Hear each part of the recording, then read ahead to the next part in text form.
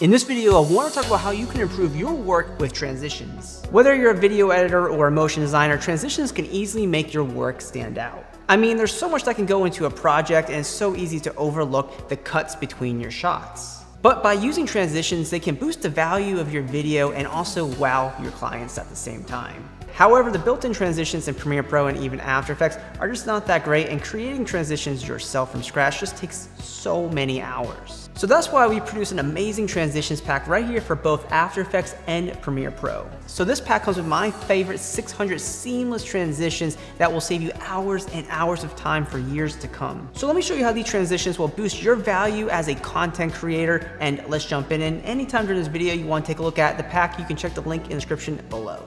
All right, so we're gonna start off here in Premiere Pro. We'll jump over to After Effects right after this, see how this works. But here's our extension right here in Premiere Pro. You can preview all transitions within this pack just by hovering over them and seeing what they look like. So as you can see, we have two shots here without a transition. All we have to do is find a transition that we would like to use, click, drag it into the timeline right here for Premiere Pro. And now with this one transition, we're able to just add a little bit more value to our edit, and we can quickly add this on to other parts of our edit. So now we can come back here, find another transition that we might want to use. Maybe I'll go into the warp category. I love that. I'll just click and drag this into our timeline again.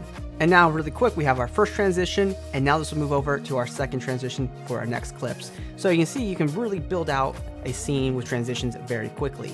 And I'll just go through a couple of other categories here. So we have some RGB roll transitions. We'll come here and bring that in there. And I'm quickly just gonna build out the rest of my scene.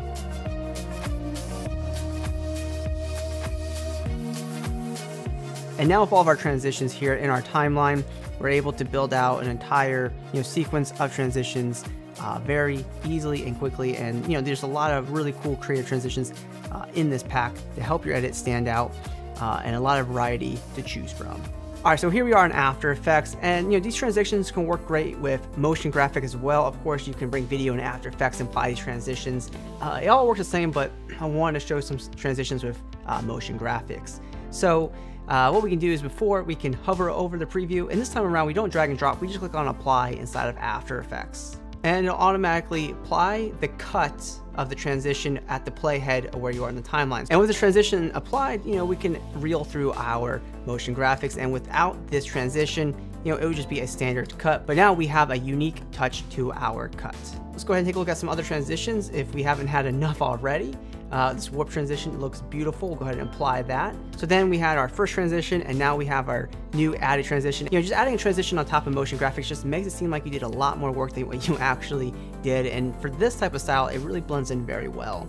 So there's a lot of opportunities on how to use transitions with your motion graphics. Maybe putting together a slideshow, a promo video, a lot of options. So I went ahead and added just two more transitions to this overall edit, and I gotta say, it just adds so much more value to our editing process here if we are looking to combine multiple compositions together. Or like I said, this also will work with your footage and other video edits here inside of After Effects. And of course, we didn't go through all the transitions in this pack because there's a total of 300 each for After Effects and Premiere Pro, making a total of 600 transitions. So you have more transitions than you need on any single project. So that is our quick review of our brand new transitions pack for After Effects and Premiere Pro. So whether you're a video editor or a motion designer, you're gonna be able to pull off some really awesome work really quick.